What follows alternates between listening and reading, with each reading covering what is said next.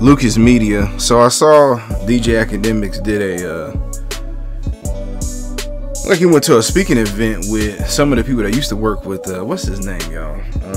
Adam 20 at No Jumper, AD, and I'm sorry I forgot the rest of the other brothers' names, but Akademiks were getting into it with people in the crowd. He up there talking about I got more money than all of y'all, and dude, somebody was talking crazy, and Ak was saying, you know, you a ghost, why don't you come down here and say it to my face?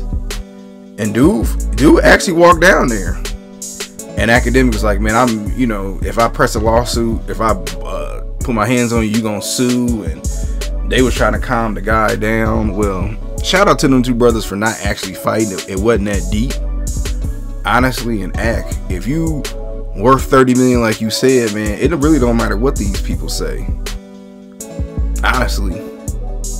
Hell, when I get the 2-3 million, I'm not gonna care what nobody say. I don't care now, but you know, you really can't tell me nothing when you up several M's.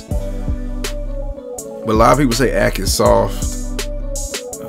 He's been known for going at a lot of sisters, but he don't necessarily have that same energy for brothers. I.e., I remember the whole Vic Mensa situation, and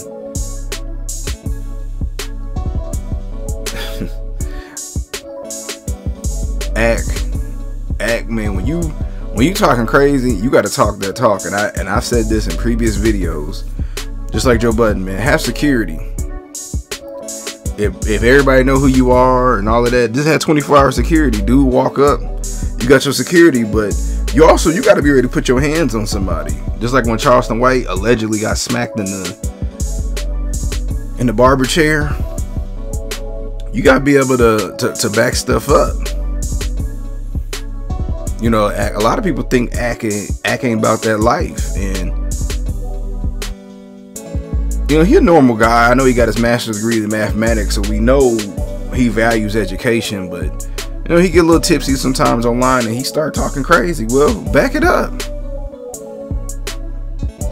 You know? Because I'm telling y'all right now, if I'm at a press conference and somebody walk up on the stage, I'm jumping down. I'm going to see what's up, whether I win, lose, or draw.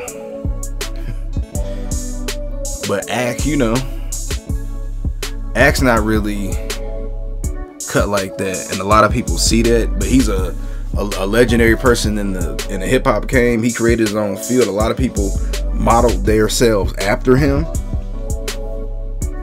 and Ak went hard to paint for years, and then him and Joe Budden got that show, and it's like they both accelerated even more. But you know, Ak, you just gotta back it up. I just want to make a quick video about it. And I forget the name of the thing that they went on, but they've been going on tour lately. What y'all think?